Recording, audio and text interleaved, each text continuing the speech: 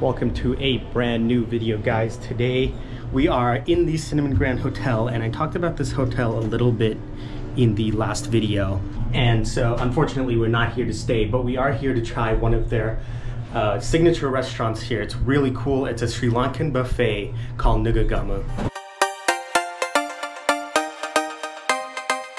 So it's a Sri Lankan buffet, and it's designed to look like a old kind of traditional Sri Lankan village. And it's kind of weird the way you got to get in here. It's kind of hidden, and it's in the hotel, but you got to go through their pub that's downstairs, and there's like not a lot of signs, so make sure you ask someone in the lobby. That way you don't get lost like I did. But yeah, it's really cool. I mean, look at this. So it's designed to look like a Sri Lankan village, and they serve all traditional classic Sri Lankan dishes.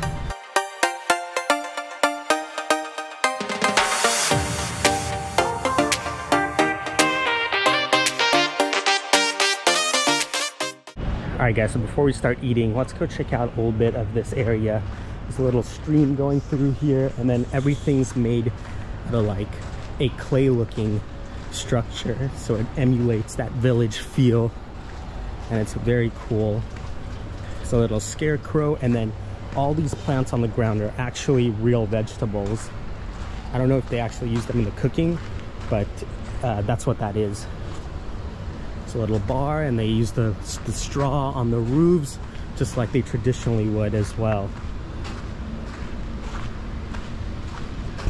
But yeah, it's super cool, and now let's go check out what food they have. They got a seafood soup here. Looks good. They got a traditional Sri Lankan bread. Alright, so it looks like they just have a bunch of curries here with some rice. Fish head curry. Spicy crab. Mutton. And then that one right there is actually tripe, so the stomach lining of the cow, which you don't traditionally see, but I absolutely love it. We just got a bunch of sambals and chutneys and stuff over here. Freshly made hoppers as well. Got some like onion sambals, crepes, some roti.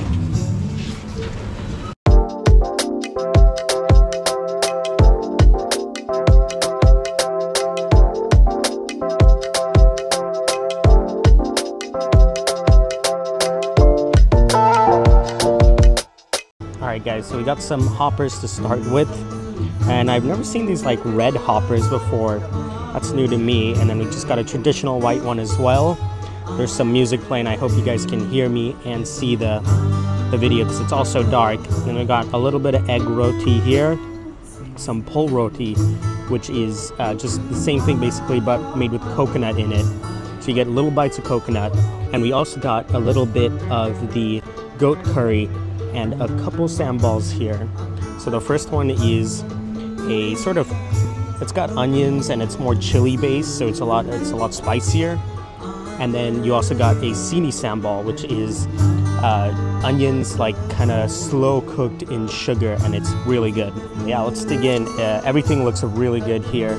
Looks super authentic. Even the kind of plateware they use is like the clay plates, and the clay pots is what they serve the food in as well. Try a bit of this goat curry.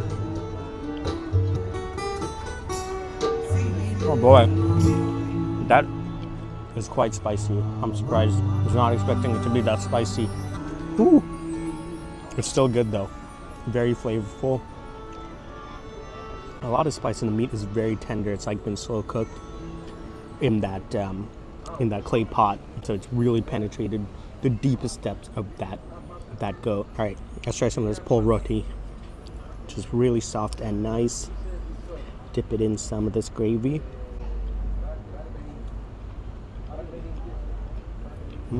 A lot of coconut, and also some like tiny pieces like green chili in there as well. I don't know if you can see that. Yeah, it's very good. Very salty. They put a lot of salt in here, and I'm not complaining because I love salt. What you want to do is take a piece of this, and put some of this red sambal on top, just like that.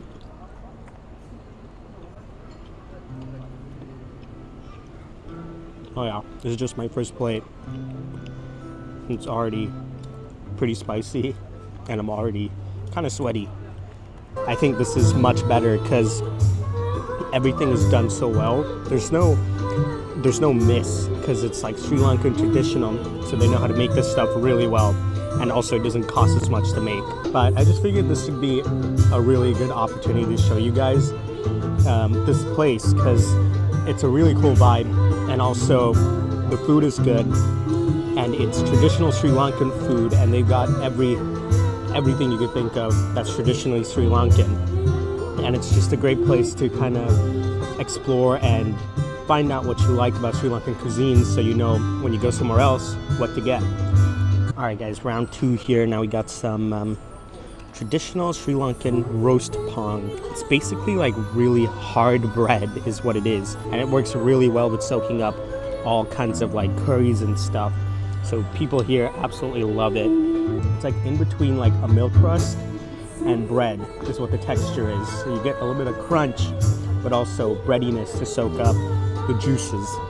And if you're also in Sri Lanka, make sure to get some narang juice. It's like a hybrid in between an orange and a lime, and it's a completely unique flavor. I think I also had some in Singapore, so if you're there, try it. It's one of my favorite citrus fruits. Anyway, I'm not usually a fan of fish curries, but they had fish head curry, and I had to try it. And already I can tell that this texture is completely different to a regular fish curry because this meat is just so tender. Let's try it.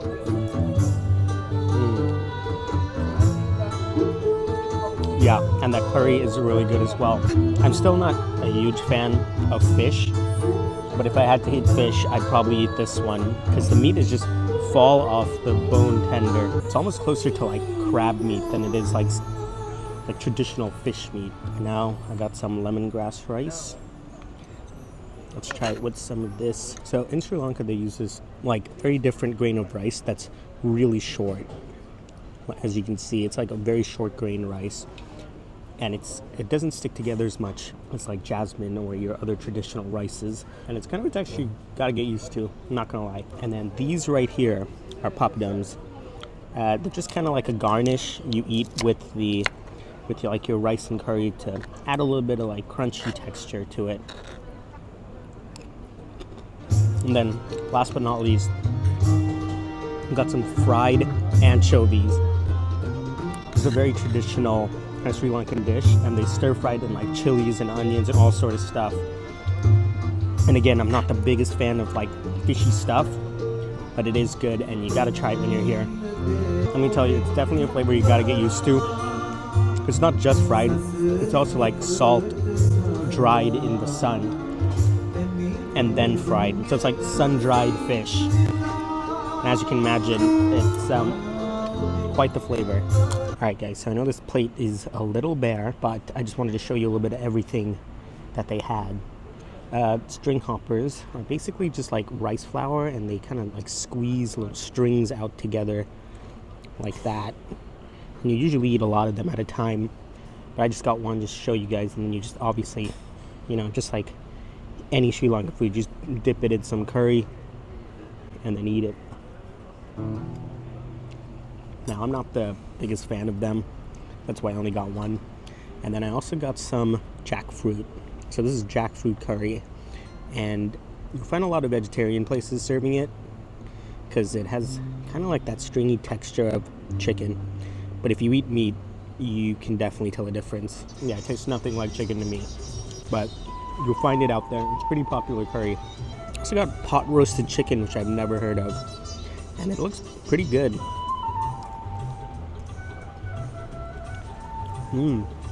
That's actually really good. It's like a dry chicken curry. It's perfectly tender, fall off the bone.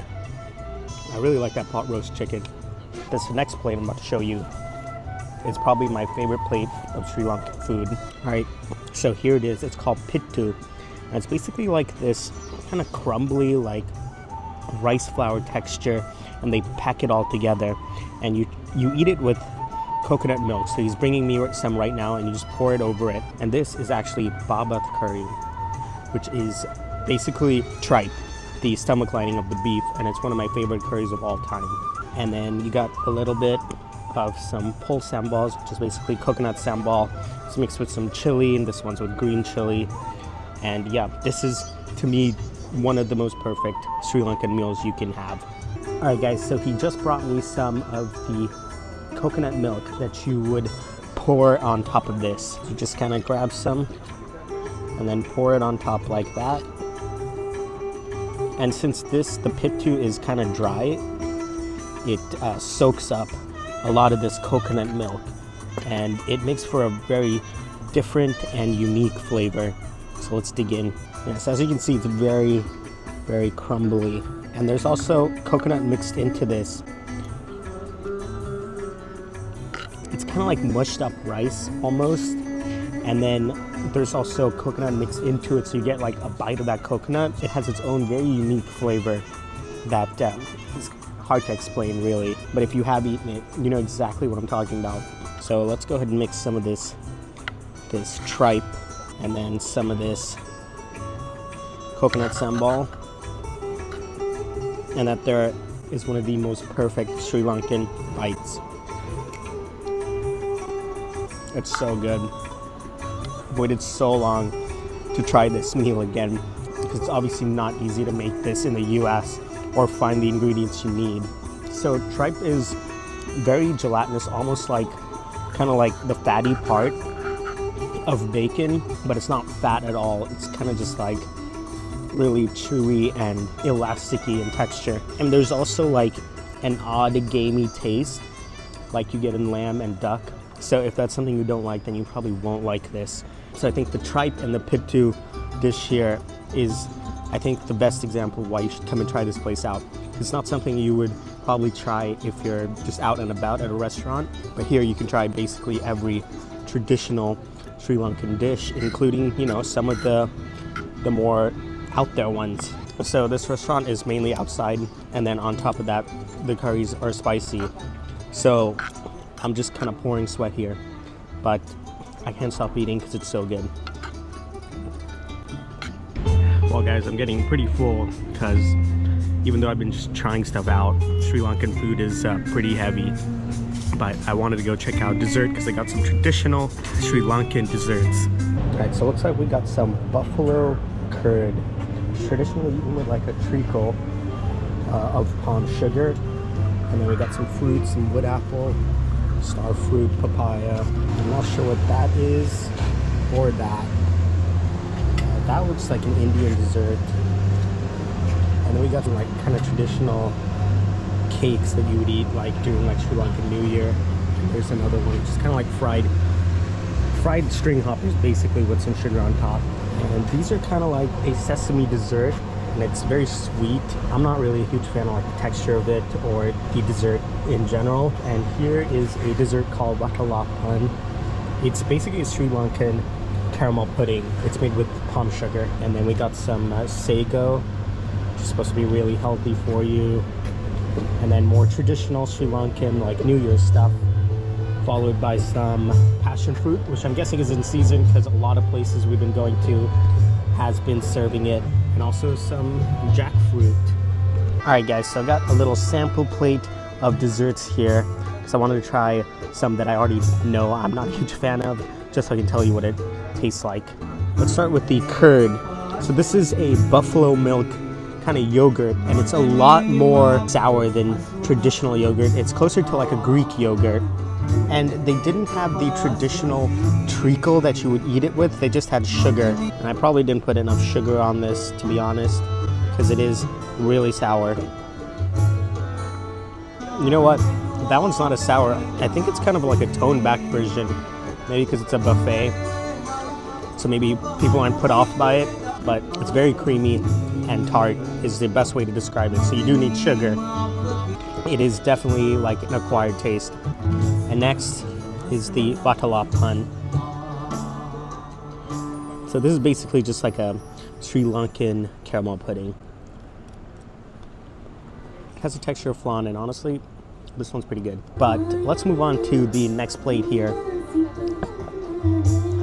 that has some very traditional Sri Lankan New Year's foods again. So this is called asmi, and it's like a fried string hopper. It's basically just, you know, fried dough, and then they put some sugar on it. Very simple. It's hard not to like it's just good. But next, I'm excited to try the jackfruit here. It still has the seed in it, so you got to get that out somehow. Let's just break it open like this. There's the seed. Just pop that out. Maybe take the skin out as well. Just like that. That's what you're left with, the meat. And so we are really used to eating this with salt and pepper. And I know that sounds weird, but it tastes really good because it really brings out the flavor of the jackfruit. It's really a slept-on fruit, super tropical tasting, very easy to eat. It's got a great texture like Laffy Taffies, and you know, they're probably healthy too. I mean, that was basically the buffet here. They got some really cool dishes, some very authentic Sri Lankan food, and even some desserts that you should try here. It's also just a really cool place to hang out and spend time with your family, and you can explore and kind of get used to what we eat, and also pick out the stuff you like, so when you go to like a bigger restaurant, you know what to get. It's also cheaper than the other buffets, and since it's specialized in one cuisine, everything is really good. It's not just one thing or the other way like you would get in an international buffet. Yeah, so I mean, come try it out. It's at the Cinnamon Grand here in Colombo, and it's called Nuga Gama, and it's a buffet style Sri Lankan restaurant. And if you want a true authentic taste of Sri Lanka, there's no better way to do it than coming to some place like this. I mean, 5,000 rupees, and you get to try a little bit of everything, from the super traditional to the kind of outlandish stuff that we also have here. Anyways, guys, thank you so much for watching. I hope you enjoyed this video, and if you did, please make sure to like, subscribe, comment, and hit the bell icon so you know when I post next. And until then, have a great day.